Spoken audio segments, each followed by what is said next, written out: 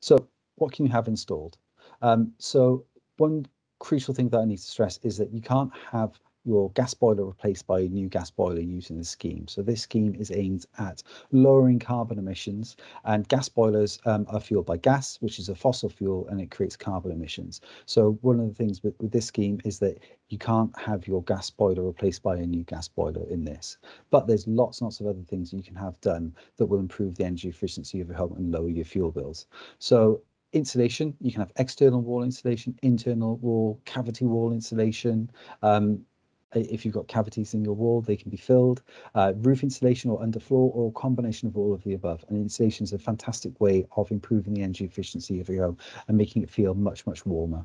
There's also air source heat pumps. So these use electricity to transfer heat from one place to another and to heat water. So it's kind of like a fridge in reverse, where it takes heat from the outside, from the ambient atmosphere, and concentrates it and heats water, and that can heat your home. There's also double glazed windows, so these can reduce heat loss and cut drafts. There's solar PV, which is photovoltaic panels. So this produces electricity for your home in a low carbon way. There's also stuff like heating controls, so you can better control the temperature of your home and use that energy. So for example, if you live in a house and you have upstairs and downstairs, then you can control it so your upstairs is one temperature, your downstairs is another temperature, and balance out according to the needs during the day. So you're not heating the whole house to the same temperature.